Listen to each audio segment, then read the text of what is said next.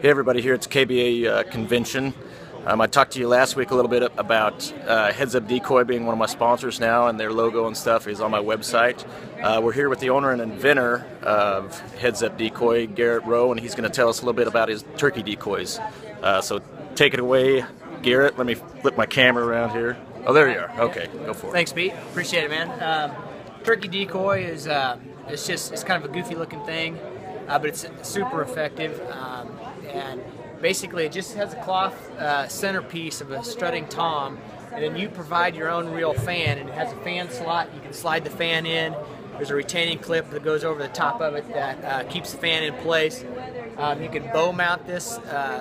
We sell a bow mount. You can slide the handle into the bow mount and shoot a turkey 10 yards, 5 yards with at full draw. They don't startle, they don't run off, and it's just a ton of fun. And fanning for turkeys is extremely effective. A lot of people do a lot of roost hunts, and those seem to break down for me personally.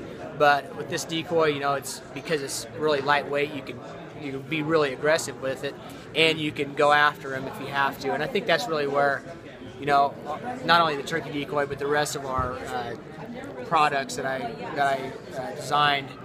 It seems like the more aggressive you are, Pete, the better they work, and the turkey decoy is kind of like that. Right, and isn't your kind of your mantra is be mobile, stay mobile? That is. That is the motto.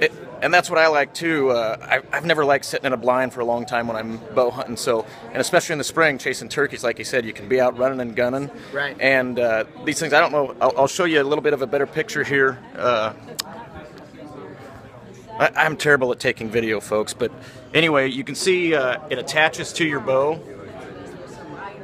just right out of the stabilizer area there, and it provides all kinds of protection and hiding from the birds. That's right. So yeah, you get right behind it, you operate underneath the fan, or you move around, and you can move your bow, the riser, and provide some movement. But the thing about it is, this decoy can also let you hunt all day. It's an all-day deal with That's this true. decoy, because if you don't get one off the roost or in the morning, you can go and you can find them, get them to respond. And typically what we do is we're always engaging an animal that we see, or if they sound off or whatever, we'll go after them. But typically we'll see this bird or deer or whatever, and then we'll try to get a response from them.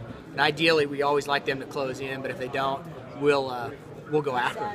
yeah, and I've had some good luck using stuff similar to his in the past, but now I can't wait to actually use the actual Heads Up Decoy and attach it to my recurve. So whether you shoot traditional or compound bow, he has ways to hook it up. That's right. Also go to headsupdecoy.com. He's got some videos there from some of his other kills and some of his pro staffers hunts.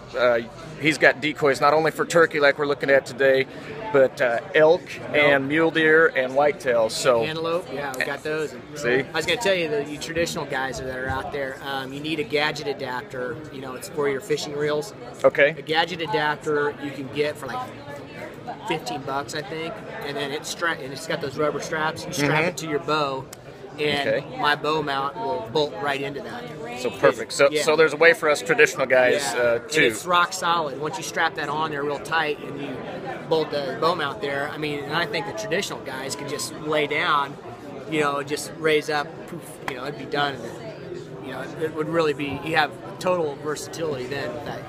Right. So it's really kind of a slick little deal, and everybody likes to bow fish, so it's multi. That gadget adapter is not just for my bow mount. Then you can go bow fishing or whatever, attach other things to it. Sure. So anyway, go check out headsupdecoy.com, and thank you, Garrett. Thanks, Pete. Appreciate it, man. And we'll see you guys next time. Thanks.